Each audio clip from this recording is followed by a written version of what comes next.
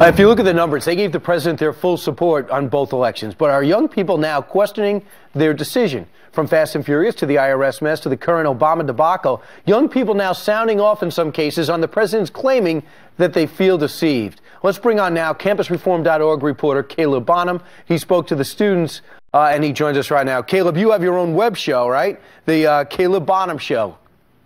Caleb Bonham Show and crossover on Leadership Institute's Campus Reform every Sunday. Check it out. So you guys are a campus group, but a conservative group, but you went out to the campus, and your first question was what? You focused on the IRS, correct? Yeah, we asked students if the president's explanation to the IRS targeting of conservative organizations was transparent, as he promised to be the most transparent administration in history. Was it deceitful, or was it straight incompetence? All right, let's hear what they had to say.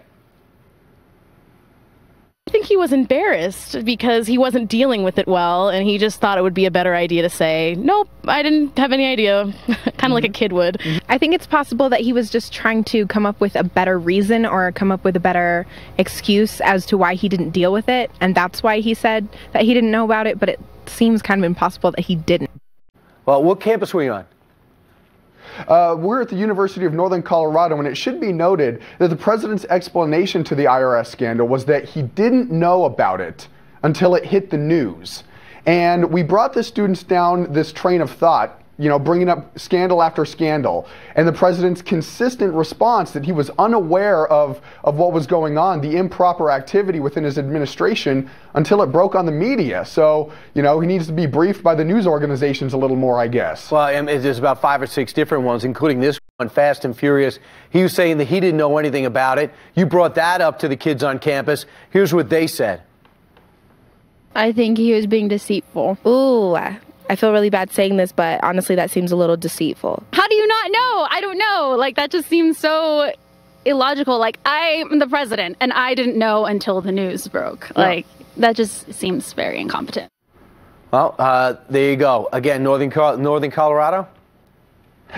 University of Northern Colorado, and we took him down this progression, as I said, and as with every scandal that we brought up, every instance of, you know, the Obamacare glitches during the rollout, and then to the administration knowing for 3 years that nearly 75% of all individually insured Americans would lose their health care.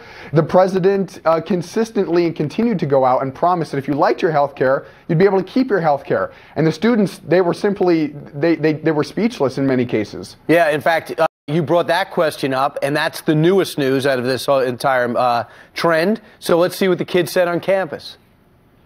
Yeah, that's 100% deceitful. That's telling people one thing and then not going through with it. That was the president being completely deceitful. 100% deceitful. That's terrible. It was deceitful. Well, here's the thing. Most of those kids heard, you can stay on your parents' plan until 26, and they thought Obamacare is good. It's those older people who don't like Obamacare. Now they're getting a different sense of it, aren't they? Yeah, they are understanding that that this was not what the president promised, and they're starting to see through that. Right. Listen, campusreform.org, we got to get the voice of the 19 to 23-year-olds, for the most part, that are on the campuses. Caleb Bonham, we appreciate you doing that, and good luck with campusreform.org. Hey, thank you. All right. Meanwhile, 11 minutes before the top of the hour.